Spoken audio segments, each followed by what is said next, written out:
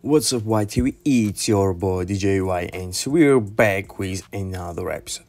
So, yours truly, Conway, the machine from Griselda, calls out and reacts Jim Jones' recent interview with B-Dot in Complex Show. Guys, honestly, I'm glad this is just friendly competition, nothing serious. And I still welcome anybody. So if it's Conway, then Conway, I accept any challenges. You dig? We could turn this shit into a live boxing ring, put the booth in the middle of a boxing ring, give the people a chance to see it. We could do it on Complex. Complex can set up an elaborate place for it to be done at. And we could give them the real studio feel, because people don't get the chance to get in the studio with artists. If I got a chance to get in the studio with Tupac and see him make some music, we could have the cameras following us to the stores to watch the drip. Yeah. We going wear to talking shit in the studio like we sparring in the gym. However we want it, we can set it up real elaborately and turn it into a business thing. Do you see Conway as competition? Who? Conway. I don't see no one as competition. I got my glasses on. What Stevie Wonder and Ray Charles wear?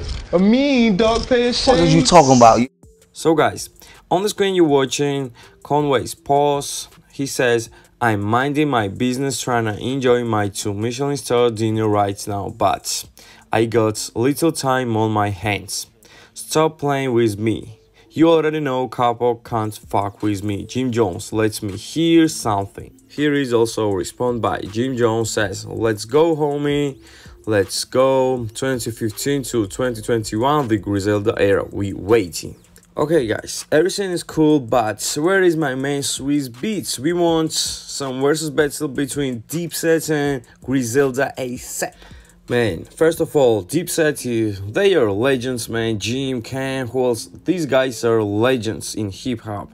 But Conway, Benny the Butcher, these guys are, how to say, man, they are sound of hip-hop in 2021. Exactly, this is the facts, man.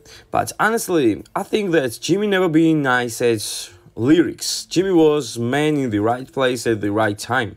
Cameron started Dipset. He had a few men that was nice, and Jimmy was around working on his skill set. Of course, he progressed since he first started rapping, but hasn't got to a point. I'm waiting on a couple record.